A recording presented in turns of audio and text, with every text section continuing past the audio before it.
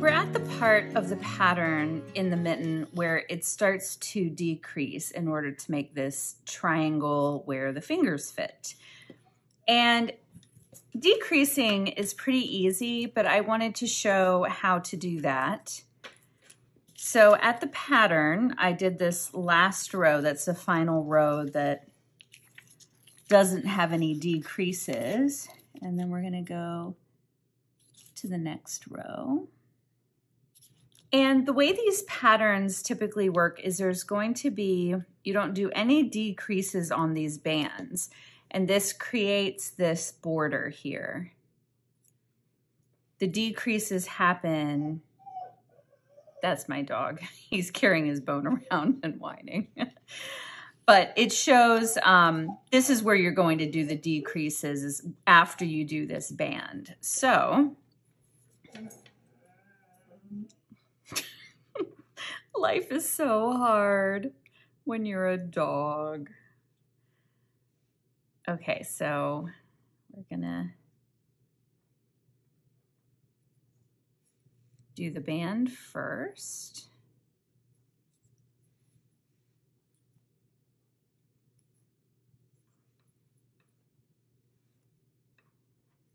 And then to decrease, I'm just going to pick up this first stitch and put it in, or put the second stitch into it, and then put it back on. And then I'm going to start following the pattern. Okay, then when we get to the other end here before this other band, we need to decrease as well. So we have 2 stitches left and only 1 stitch on the pattern. So we're gonna do the same thing, just pull 1 stitch through the other stitch and then finish the pattern like that. Now, there are other ways to combine stitches and decrease and all of that. This is just how I do it. So if you have another way that you've learned to decrease, then go ahead and use that. The idea is that you just, at the end of each row, you want to combine 2 stitches. So we're at the end of the row here. So we're going to combine these 2 stitches. And then continue with the pattern that's on the palm. Great, and again on the end of this row, we're going to combine these 2 stitches just by looping one through the other. And then just do 1 knit there. And what you get with this method is kind of this little knotted detail, and I actually kind of like that. You know, it's not going to be to everyone's taste. Again, there are different ways that you can combine the stitches, but for me, this is just easy, and I kind of like that little, almost like a little braid that it puts along the top edge. And I definitely prefer the mitten patterns that have a band like this that continues to run up the side. So that's why the pattern looks kind of strange. Like when I first saw the pattern, I was really confused, but it's because the decreases keep happening here and this remains the same. I am on my final 3 rows, and I just wanted to show you, it does start, as you decrease, it does start getting a little, I don't know, maybe hard to work so few stitches across so many needles. So I will start to consolidate those a little bit. I'm actually on my last 2 rows, and we still have these edges running up, so we start with those. I think I'm gonna just work across this. Just drop that needle.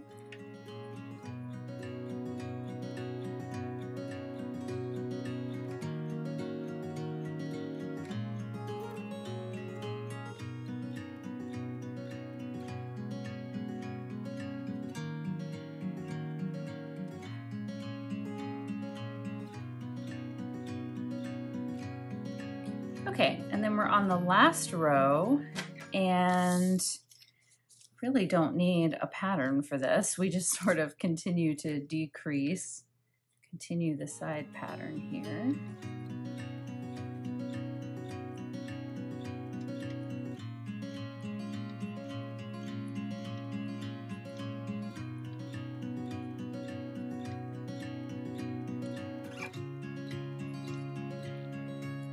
And then we decrease one more time down to 3 stitches.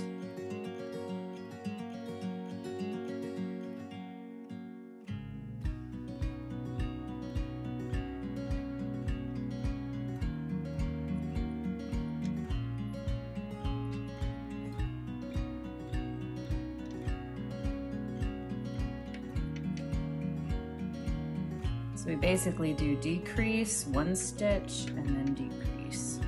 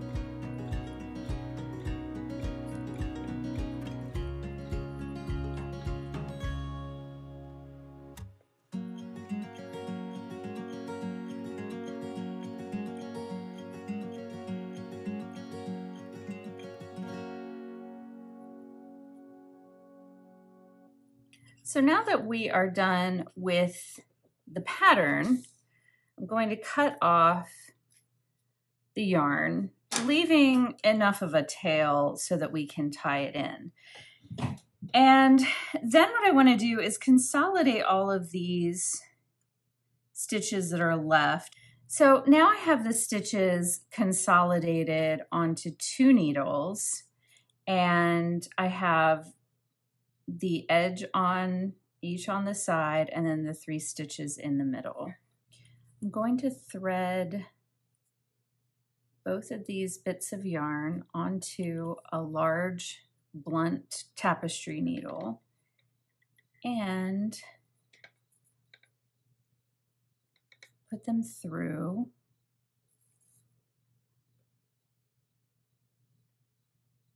So I'm starting at this edge border and putting these through these 3 loops first.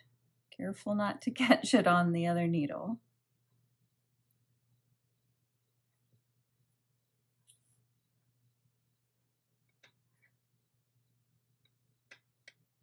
Okay, and then I'm going to alternate .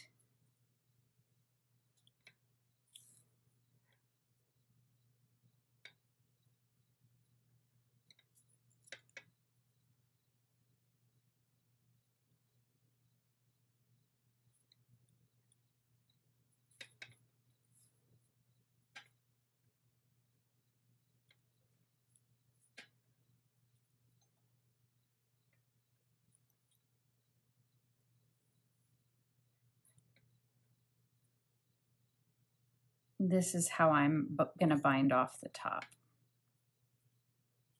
And most of this is going to get kind of tucked down into the glove.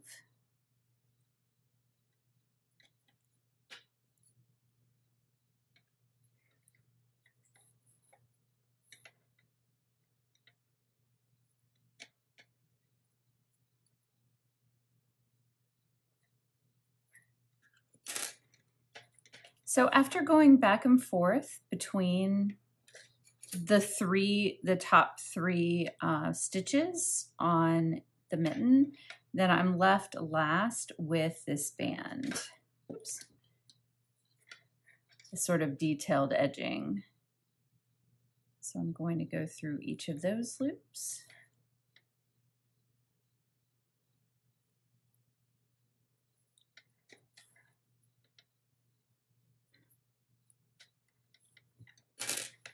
So all of those loops are gathered together. And then we're going to bring this down inside the mitten. So I'm going to turn it inside out. I'm going to put this right in the middle there. Right there. And then pull it through the other side.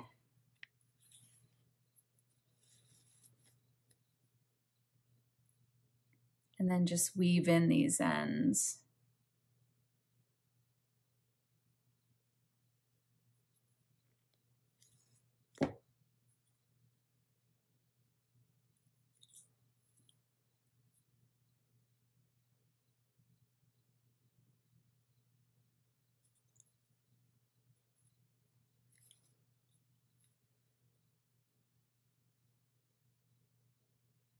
I'm just sort of weaving back and forth, and then I'll knot it off. And there is the top of the mitten. So what we're left with now, first of all, we have these tails from the cuff. And if you did have to change out colors, which I did, then you might have some tails hanging out in other parts of the glove. So I'm going to take a minute and just weave those in so that they're not getting in my way. I'll often loosely tie them together so that they kind of stay put. So I'm just going to untie this. This is where I ran out of the cream thread. So since these are close together, I'm just going to tie them together just to make one continuous piece.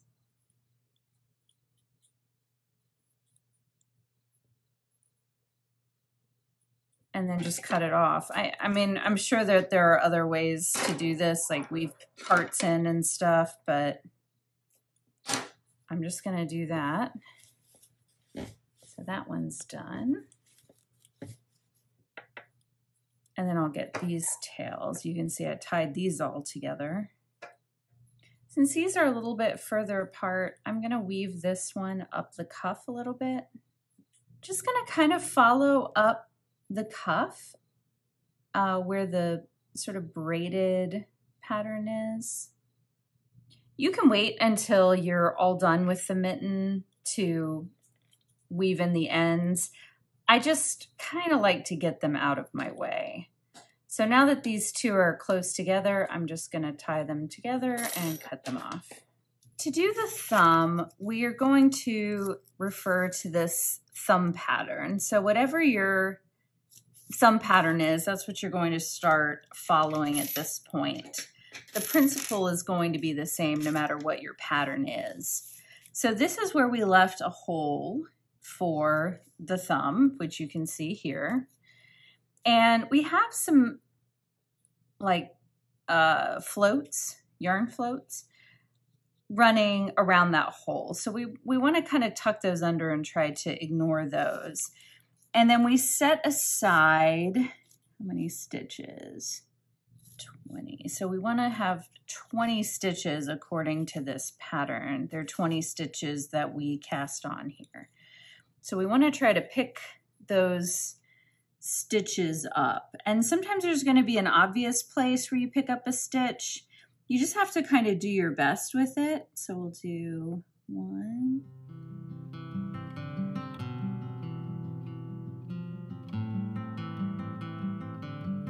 So we have 20 loops on there that we can start working into. And then we want to get this onto needles as well. And I'm going to put this onto 2 needles. I find it's easier to work off of 3 or 4 needles because if you only are working off of 2, then they can kind of press tightly together.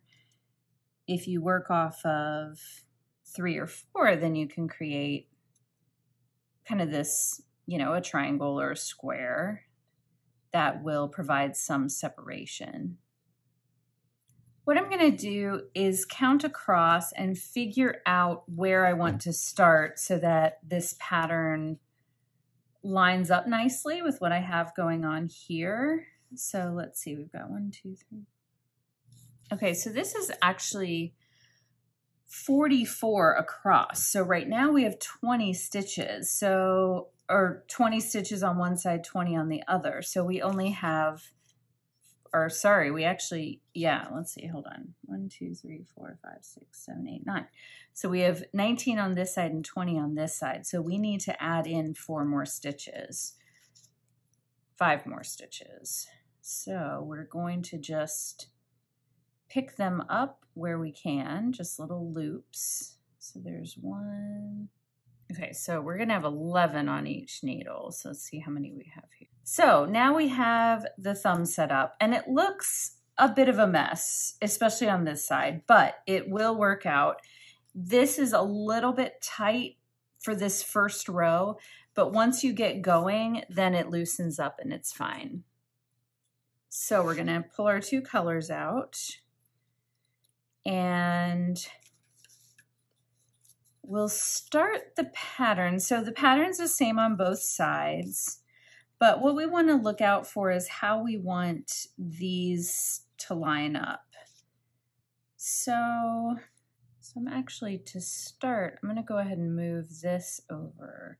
So this is just a matter of kind of figuring out what's going to work best with the pattern. And I think for the pattern, I would like to start it here. And that's just kind of how I'm choosing to do it. Put that down in there, and then we're just gonna start knitting. Let it come together. Nope, that did not line up. So let's try that again. So I'm gonna move 1 more stitch over to this needle.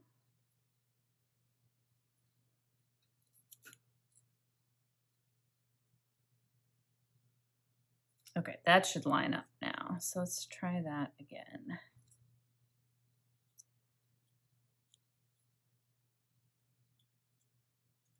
It's all about getting that center point of the pattern to line up with the center point of the pattern that's on the body of the mitten.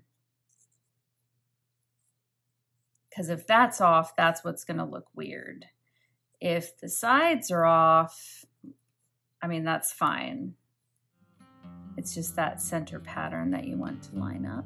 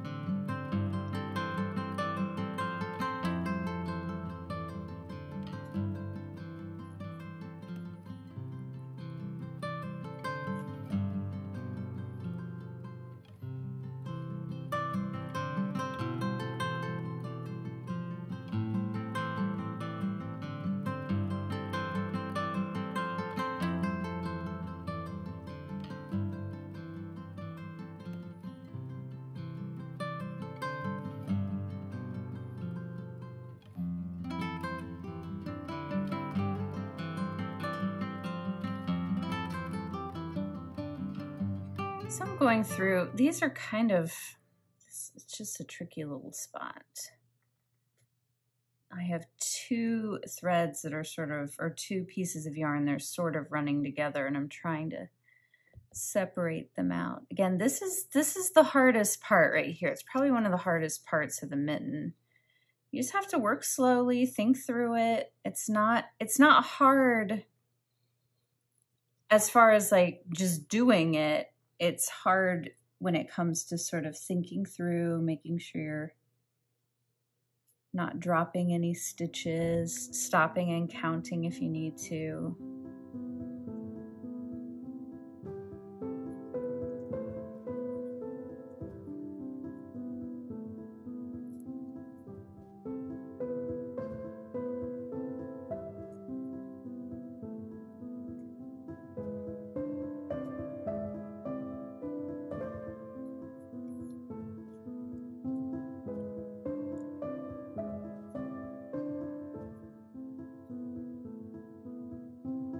Once this pattern is established, though, this just gets a lot easier. It's this first row. It's just annoying.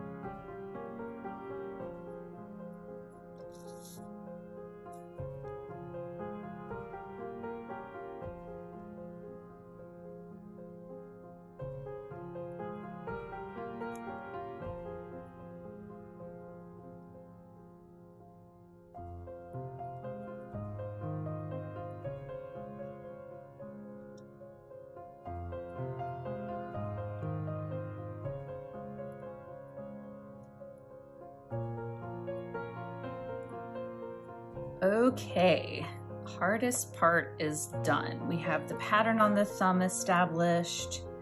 We've got all of the stitches picked up, and this is a good time just to look through here Make sure you're happy with how this is. There are times I've gone through this and then like I have a big loop sticking out or something. So it's a good time to just make sure you're happy with how everything is lining up, which I am. So now I can go on to the second row of the thumb.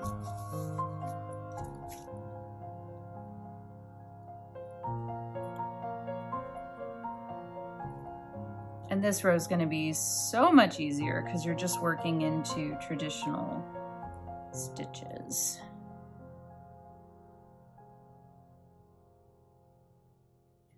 So I'm going to do a decrease here.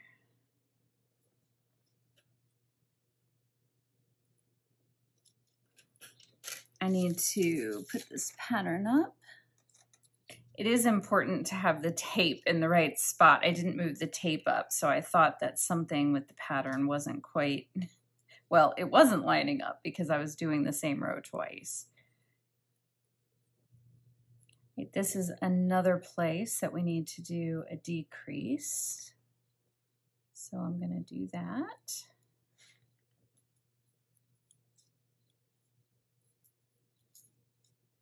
I'm actually going to put a couple of these stitches over onto this needle so that I have all of that edge pattern on one side. Helps me to see it a little bit clearer. Then we're going to decrease here.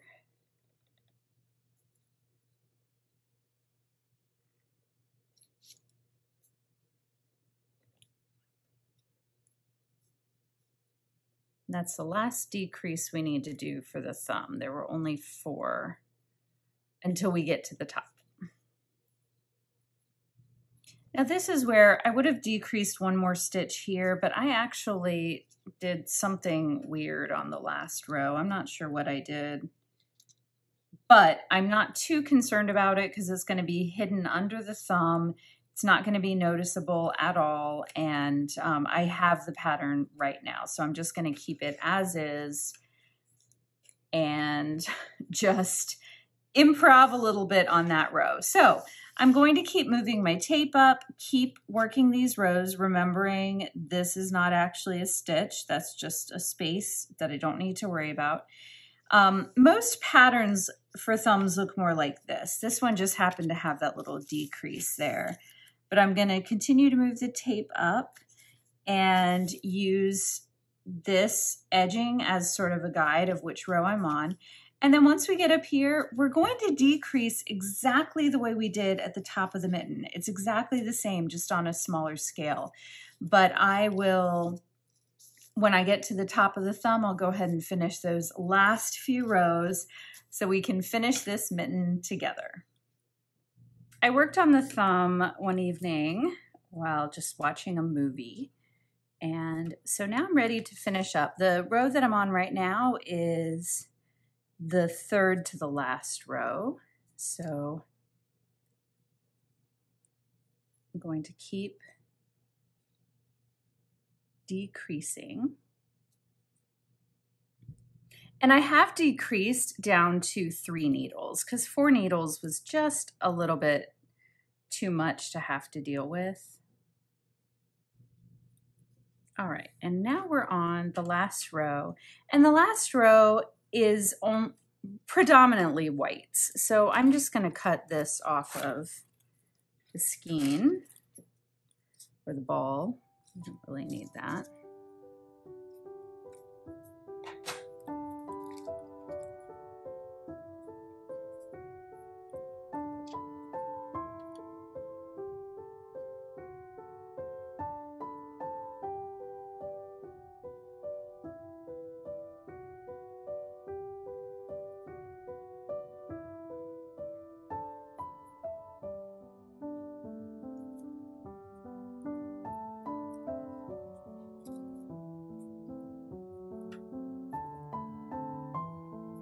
We'll just go ahead and pull that needle out as well.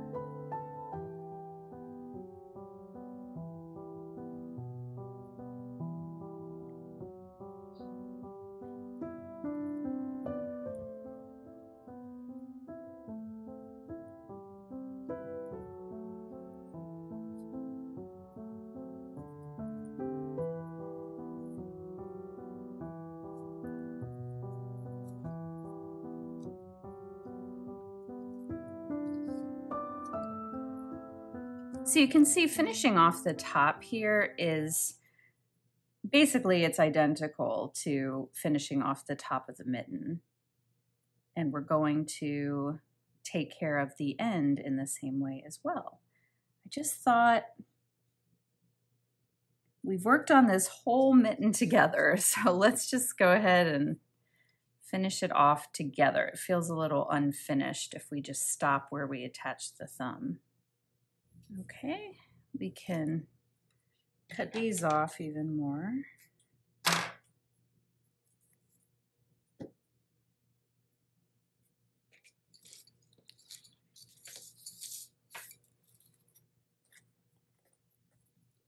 Then we need to get the blunt tapestry needle out again, and we're going to weave the ends in.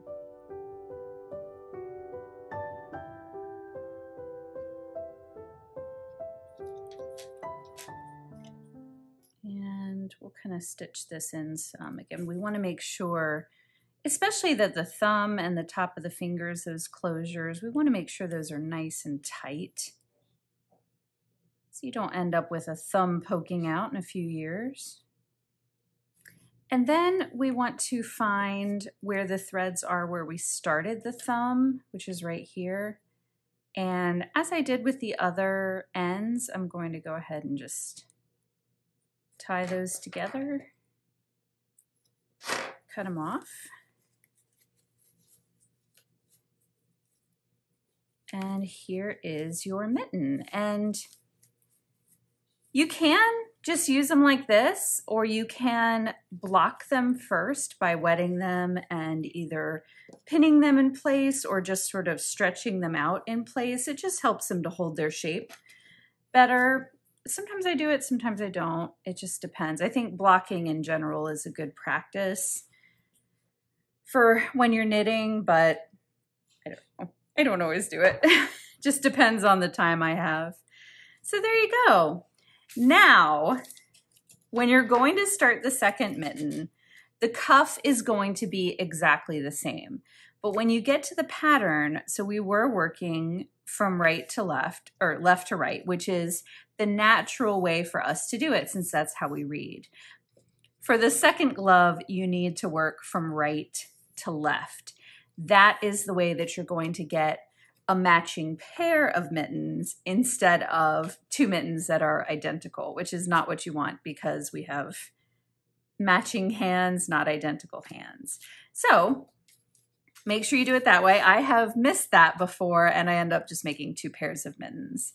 But I hope you enjoyed this tutorial. Let me know if you have any questions in the comments, and just best of luck to you. Don't be intimidated by this. I'm still a fairly beginner knitter. I'm sure people who are more experienced than I am can see all of my mistakes and everything, but it's not about making a perfect mitten. It's about you making your own mitten. That's what the point is. So don't worry if it's not perfect, and don't be intimidated by a project like this.